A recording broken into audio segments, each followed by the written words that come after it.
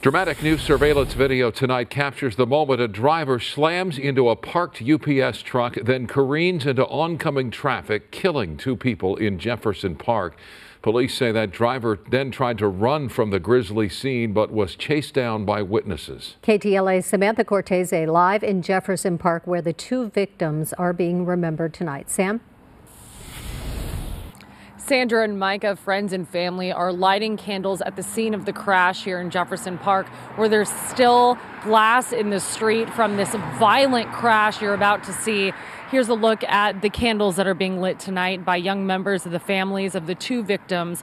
And when you see the surveillance video, I'm sure you'll have the same reaction we all did in the newsroom when we saw this violent impact. But especially interesting, the interview we are about to show you with a man who got that driver who tried to run from the scene until police were able to arrest him. I said, hey man, where you going, dude? You just killed some people, and he just, chill. I'm like, hey man, you just killed that girl, He's like, what girl? He just completely out of it. And I was like, man, how could you be running away right now? Carmichael Gilmet said he was cooking for him and his wife when I heard a loud boom, sound like a grenade, like a really loud explosion. The driver of a BMW crashed into a UPS truck on Arlington and 29th in Jefferson Park around noon Wednesday. The crash was loud and fast. Carmichael walked out to a gruesome scene and a driver getting out of the BMW.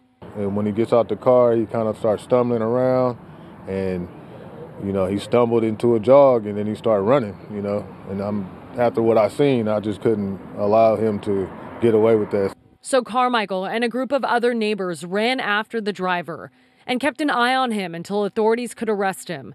The driver's girlfriend, Luzlena Soria Rosales, in the front seat, just turned 18 the day before the crash. She died on impact, ejected from the car. The driver's friend, Oscar Santos Farella, died in the back seat.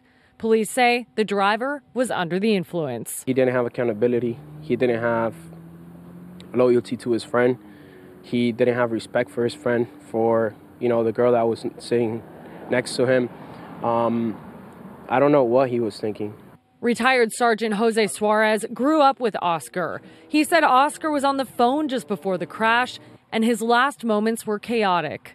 Something along the lines of slow down, like calm down, like you're going too fast. It sucks, because that deep down inside he probably knew that his life was in danger. We are awaiting confirmation on the identity of that driver today from police. And also, Jose said Oscar, one of the victims, his mother just passed away 3 months ago. So now this family is mourning both her loss and the loss of this young man. For any updates as we await the information about that driver and any charges he may face, stay tuned to KTLA.com. In Jefferson Park, Samantha Cortese, back to you. All right, Samantha, thank you. Terrifying.